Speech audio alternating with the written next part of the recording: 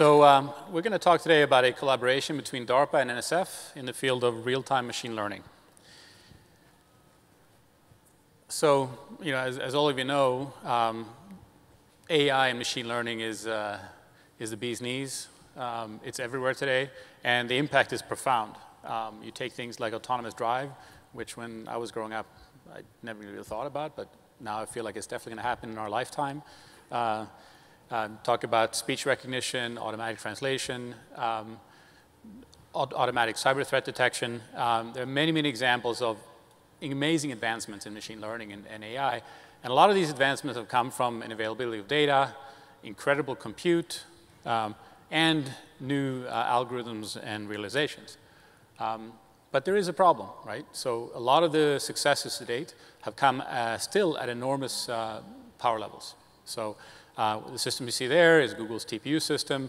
It could have been a GPU system or a CPU system, but generally to train a new network takes kilowatts of power. Now, if we want to deploy it in something tiny like that, like a tiny drone, we're talking about maybe milliwatts. How do we go from kilowatts to milliwatts? Right? So we need something on the order of 1,000x more performance per watt if we want to make this realizable. So I managed a program called Upside, which was trying to look at this 1,000x improvement through things like analog computing, memristors. And one of the problems we found is that because of the expense of doing every chip is so high, we're talking tens of millions of dollars, you get a very sparse data set. So you really don't know if you're even moving in the right direction, or how do you compare apples to apples to make sure you're moving in the right direction? You can't really find a gradient. So, this is the what's mapped at ICCC every year. This is like the World Cup of circuit design, and we'd like to be up and to the right. We're moving in the right direction, but we really don't know if we have the right vector. So, because of this high cost of design. Likewise, on the latency side, most of the effort to date has been on high throughput, not so much on real-time latency. We have like the TPU and some FPGAs looking at millisecond range inferences. What if we want to go much lower than that? We really don't know where the lower limit is. And more than that, we really want to fill the whole design space, right? We want to paint the space of possibilities to know what the right trade-off is. For certain applications, maybe we want to dial down the accuracy to get more throughput. We don't really have the dials to do that. What we do today is we create instances. We take an algorithm that maybe a smart person designed, we turn that into a chip. This is a one-off. So, in the machine learning space, one of the reasons that it's progressed so quickly is because they've built bridges across these knowledge gaps. So if you take somebody who's working in autonomous drive, that person is very probably not going to be an expert at CUDA optimization or CPU assembly optimization. He may not even be an expert in the machine learning networks that sit in the middle.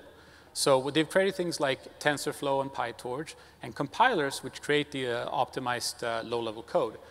So that lets people focus on their area of expertise. It's an incredibly powerful concept. On the hardware side, we don't have that. So today what happens is somebody takes a new network and then manually translates that network into Verilog code and a chip. So, wouldn't it be great if we can actually go from PyTorch or TensorFlow into an actual chip? Then maybe we can paint that whole space of possibilities, and we could really find what the lower limits are. So, with that being said, what we kicked off here is a joint agency effort consisting of two programs. The NSF portion, which Sankar is going to talk about, is trying to find out new ideas, right? Where's the 1,000x going to come from? And doing that through co-design of algorithms and hardware. And on the DARPA side, how do we actually make that realizable very quickly, right? So on the DARPA is going to create a machine learning compiler that goes from TensorFlow or PyTorch directly to silicon with no human in the loop. It's a 3-year program cut into 2 18-month phases. With very close coordination, 9-month workshops, or workshops at 9 months, 18 months, and 27 months, and finish. So that being said, now Sankar is going to come out and talk about the NSF portion of this program.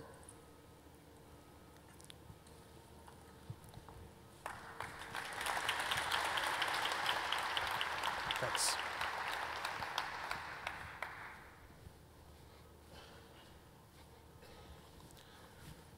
Thanks, Andreas.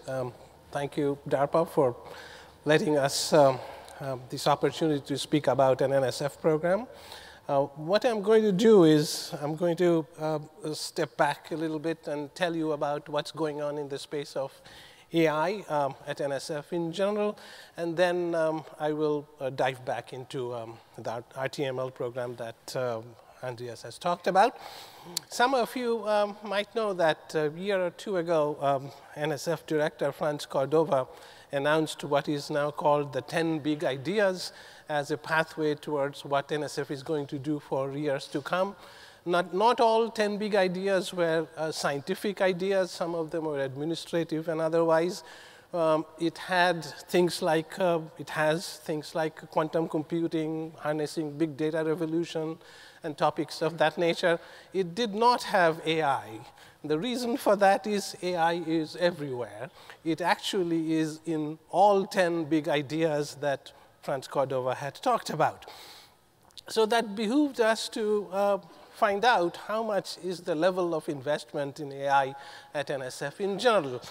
After some effort, it turned out that NSF, without even this current emphasis on AI, has been spending something like $100 million of AI research on core AI problems and another 350 on applied problems in AI.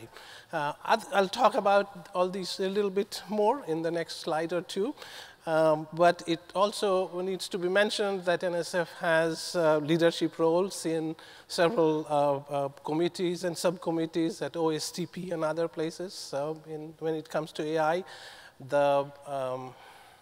our assistant director for computer science and engineering, James Kurose, he had spent last summer at OSTP, advising OSTP on AI-related research. We are also in the process of starting a number of so-called AI institutes, which will actually support long-term investments on AI. These are not three-year or 5-year programs. Institutes have a lifetime of 10 years or more. So what is this $100 million of AI research that NSF is funding? Most of it actually comes from the Computer Science and Engineering Directorate.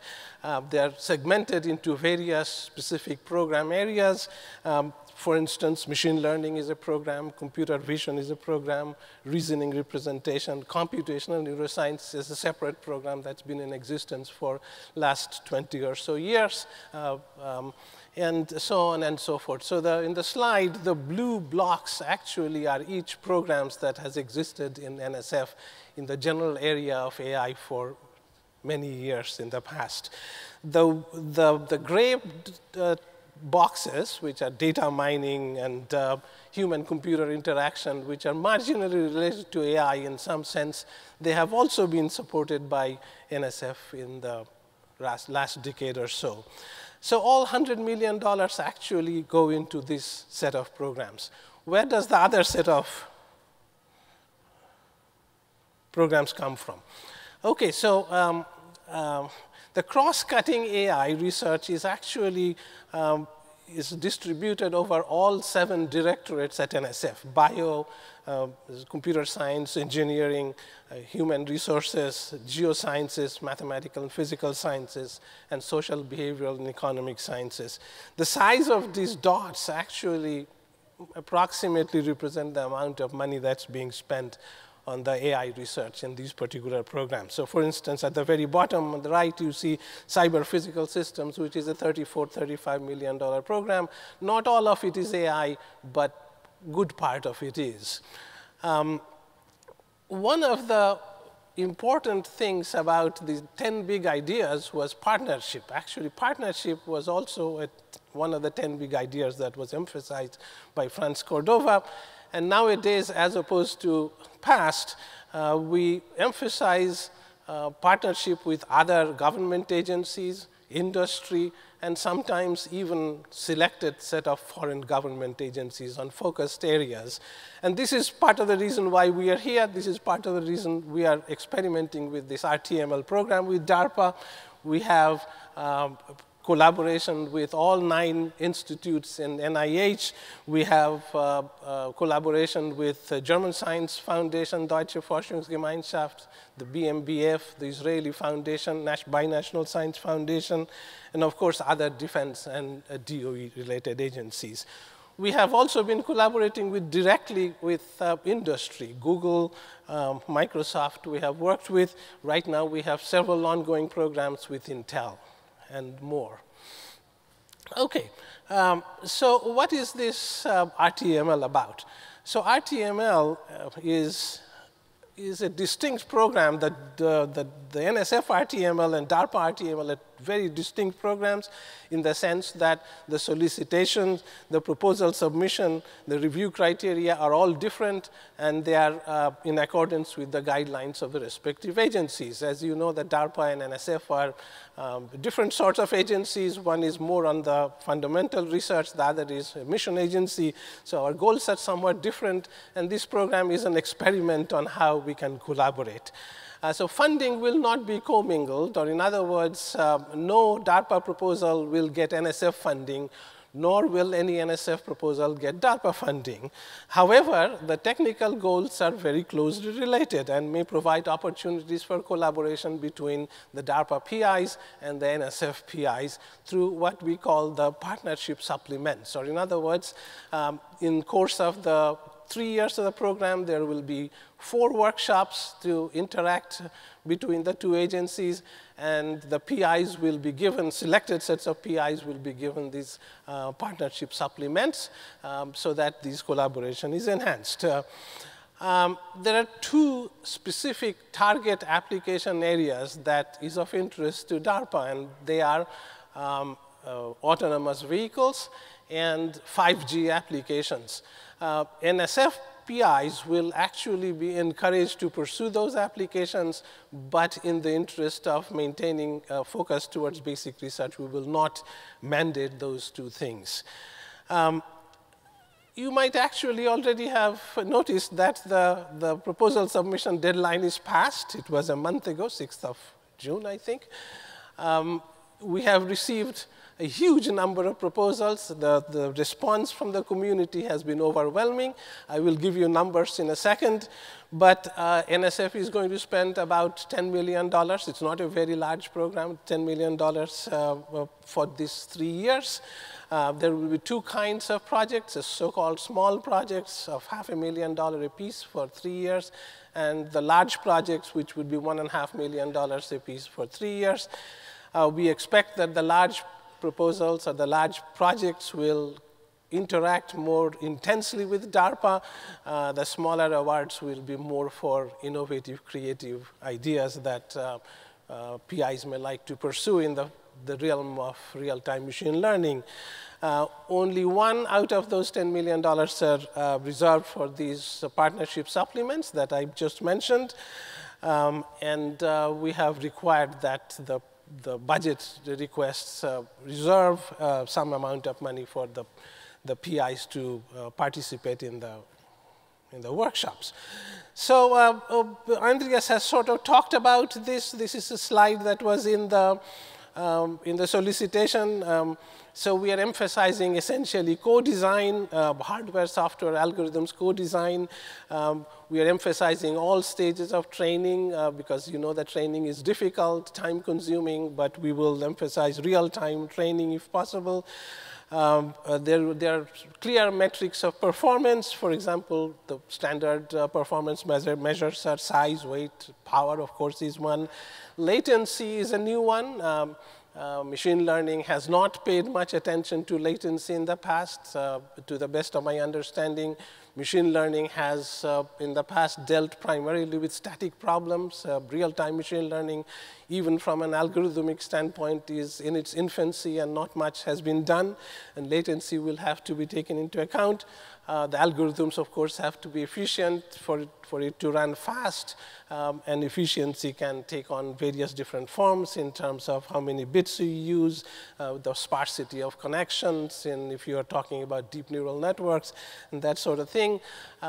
Distributed ML machine learning is another topic that has been less worked on, and in this scenario of sensors all over, distributed machine learning will play a significant role. This will be important for autonomous vehicles and 5G applications. And from a hardware standpoint, everybody knows these near memory computations and whatnot will play an important role.